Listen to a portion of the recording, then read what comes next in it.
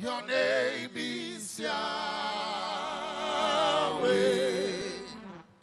Your Excellency, the Deputy Governor of our great state, the Honorable Speaker of the State House of Assembly, the single Senator John Azutan Batab, the chairman of our party in the state, the chairman of the Elders Council, former Deputy Speaker, House of Representatives, the Deputy Governorship candidate of our party,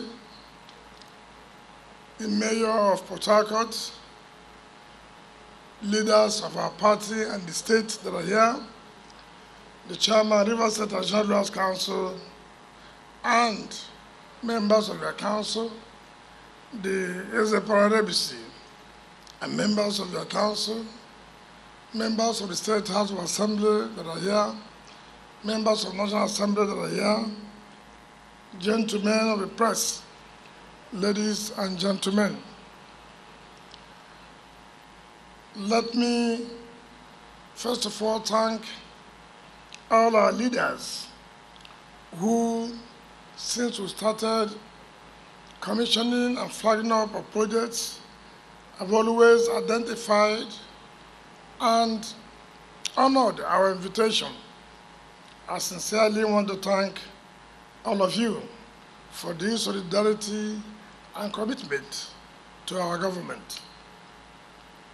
I was just asking the Commissioner of Special Projects, even though he was not the one that made sure this project was completed, why they could not prepare the documentary.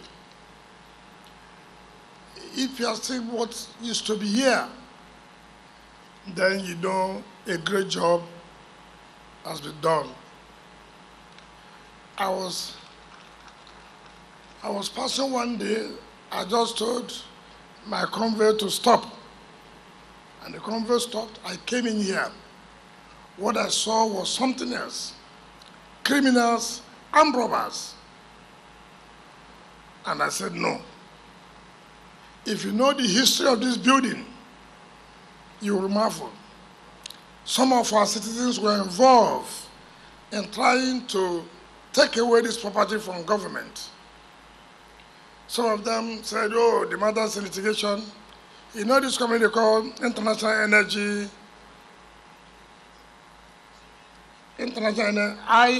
IE, or something like that. Some of our citizens were concerned. People like to take what belongs to government. I said, no. Government must take back its property. And I thank God today, this property has come back to the state. Look at how beautiful this property is. $1 used to be here. You know, $1 went away. Because here also turned to be where all these boys, Indian hair smokers, what other thing that is bad associated to this place. So today we thank God that we have turned the landscape of this area to be something befitting. The only thing is that our government cannot use here. And so we have been thinking, do we lease it or do we sell it? For me, I prefer if we can sell it and use the money and do another project. Because if we begin to lease, part of the problem we had water line, with all due respect, is that civil servants will lease these things and then you will know where the money is going to. Every day you will see fight. In fact, before we took over water line, it was a big fight. Some people went to court that they have paid for 10 years. Show us the account the money was paid, nobody knows. And so I have to take my experience as a lawyer. I said, okay, we'll know what we'll do. And before they knew it, we chased them away. That was how we took back that waterline house, and we have changed it today. So, we'll look at it. If you enter here, we refuse to furnish it because since government will not use it, we don't need to go and furnish. Those who will buy it or lease it, they know what they want, so they'll be able to furnish it to the taste they want. But when you go there, you will see what we have been able to do. It is purely built like a bank. It was purely built for a banking purpose. And so we urge bankers and other financial institutions to come and take it. In fact, let me say this on national television, so anywhere he is, you hear it. Our brother Herbert Wigwe, I told him, come and buy this and make here the regional headquarters of Access Bank. Not every time Lagos. Come and buy here. If there's any reverseman too who is willing, we are willing to sell it to them and take that money and do another thing. So that when companies are here, they will pay their taxes. We will make money from them. And we have used the money to develop other things, but that we should give here to service of another to die the next 6 months. So I thank you. And I thank the contractor. The contractor completed this edifice on time. I never had any problem with the contractor. I think during the renovation of this edifice, I've been here not less than 3-4 times to see what they are doing. So I thank the communities here, the Bunabala community, the Origin community, that have supported the contractors and not making trouble. If you are passing along the street today, you will see how it has changed this area. If you look at the back, where we have immigration, all kinds of people now, that place was a no-go area. But we have to turn it around, build more structures, and most of the federal agencies are there, occupying those areas. So, but this time around, we're not going to give out this kind of property to any agency. If the agency wants, then they'll come and buy it at once, or they lease it. I'll use the money, find one road or the other, and put the money there. So I thank all of you. But let me also use this opportunity. You know, I have told people, let us live in peace. So many people think that if they don't talk about us, they will not survive. People like to use the dead or the deaths of our prominent people to play politics. If you go for a burial and you're going to honor a man who has died, you honor the man and not to use the man's death to play politics. Well, let me use the opportunity to say I'm so disappointed that the former Minister of Transportation, Rotimi AMEACHI, will still come to this state to talk about this government of not giving late Alaba Graham Douglas a state burial. It's unfortunate. I asked him, when Alaba was sick, where were you? This state government committed so much amount of money to make sure Alaba survived. I want to challenge anybody who did not spend less than 50 million naira to make sure our elder statesman survived. It is the survivor we want. We wanted him to be alive. When his son had an accident, the late son had an accident and was flown to London, this state government took the cost of it. Go and ask people. We don't need to have said all these things. But when people come, they talk in the public, you like to go and eulogize the dead. But then let me ask you, Amechi, when Alaba Graham Douglas was alive, he told you to honor him by elevating the stool of Amarabo. When he was alive, he said, please, Mr. Governor, honor me by elevating the stool of Amarabo, of Abonima. He did not do it. I came and elevated the stool to first-class stool. Amechi, Alaba told you, please help me and do the ring road in Abonima so that we will not be having a problem of if we have occasion, everybody will be trapped on one road. To show you love the man, he refused to do it. I did it. When Alaba was alive, He told Amechi, now please, now that I'm alive, why don't do the Trans-Calabari Road? You didn't do it. I'm the one doing it. So, who is the man who loved Alabo? You now went to, because the man is dead. I know why you went there. You have interest. Everybody knows. Everybody knows. You have interest. The only way you can love the man is to go there when the man has died. But when the man was alive, do this thing for the man to be happy. He didn't do it. That was how Wike of Rivers died. Before the man died, you went and pulled down our general hospital that you are going to build Caribbean White Hospital. Caribbean White died. He never saw one block you laid. But when the man died, you went there to say, oh, Calabari people, you people don't know what to do. There's so much insecurity. Somebody.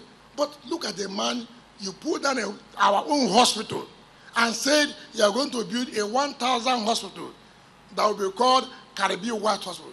Caribbean White has died, no one block. That is the man, that is how you eulogize people. When Captain Lecha Amadi died, in fact, before Captain Lecha Amadi's death, you say you are going to build Faculty of Humanities. That one you tried to lay block. You abandoned it. I came, I went, and I completed that building. Even though everybody knows you have interest in his family. That is the kind of life you live. That's the kind of life you live. When Elecha Amadi died, there was no road to Elecha Amadi's house. For a man you say you love, I came. I sent MCC to go and do that road. That road was done. And that was how Captain Elecha Amadi was buried. So you should be ashamed of yourself. Instead of you to come and go and say, oh, our late elder has died. May his soul rest in peace. You come and open your mouth to talk politics in this state. I thought some people should know that there are limitations to everything. If you did not say what you said on Saturday, I wouldn't have exposed you there. People didn't know you have interest in everywhere. Wike, if you talk we know say you dey do if another one talk we know say them they play politics. Must you have interest in every man that you said is your friend? I mean, some people should be quiet. We have taken all your people, nobody in your party again. Why not manage and stay? Because of your poor leadership. Tell Rivers State people, as a Minister of Transportation, what did you do for your people? 7 years. 7 good years. All you are interested in doing business with ECC. Standard gauge, and the other gauge, up to now, no gauge. You have not studied from Port Harcourt to Maiduguri. Show Rivers people what you did for them. When I was a minister, a junior minister in that matter, I brought Faculty of Law, University of Port Harcourt. As a junior minister in that matter, I brought Oil and Gas Polytechnic in Bonny. As a junior minister in that matter, I gave grants to Kenule Polytechnic and Ignition University. As a junior minister, I renovated most of the secondary schools in this state. Tell us, as a grade A minister, what you brought. You think you can deceive Rivers State again, but now you go for burial. You are not happy that the state did not give Alabo and Douglas. Why will I do that? When I saw people who have brought politics to the man's burial, I said, okay, let me withdraw myself. I don't want to be involved in this politics. If we could spend such amount of money to save our elder, our leader, when you could not bring 1 naira. If all of you who are claiming to be Port Harcourt boys are donating money, why didn't you donate money to save the man that time? We like to eulogize the dead. We don't want to eulogize the living. When Alabo was alive, how did you eulogize him? To say this will be known as Alabo Graham Douglas. So whether this road, whether this. But when I came, I honored him and gave him Distinguished Service Star of Rivers State. He was not dead when I gave him. It was not a post-mortem award. All your own is when Allah was not around, you go and visit them. A big man, a big man, a big man, a big man, a big man, a big man, oh, a big man, a big man. He know the first size, oh, big man, a big man, big man, a big man. So please, this should be our last time to open your mouth to talk about this state, because you're a total failure as far as this state is concerned. A total failure. Even what is supposed to come to us, you block it. But we didn't bother. You think you will not finish as a minister, you have left. I hear you can't even enter Villa now. All those people you intimidate the police people, army people, it's over. When you used to tell them the president's angry with you, now go and tell them, and they will tell them which president are you see. You are seeing no president. So for me, I'm very proud of myself and my team. I'm proud that I have done something in this state. Yes, I may not have satisfied everybody, but I know majority of the people of this state will say this administration has done a lot to improve our state. So don't distract us again. If you distract us again, I'll say more things. That Nigerians, when they see you, they will pour you hot water. Because agreement is agreement, yo. Agreement is agreement, yo. Make we do what we talk. You come to change topic. Agreement is agreement, yo. Your atrocities is too much. So be careful. We are prosecuting you. You are running around. Pressure to the IG. Please, they should not allow them to testify. You say your hands are clean. Why not come to court so that they will ask you a question? Did you do this or not? Stop doing everything to make sure that the trial does not go on. It will go on.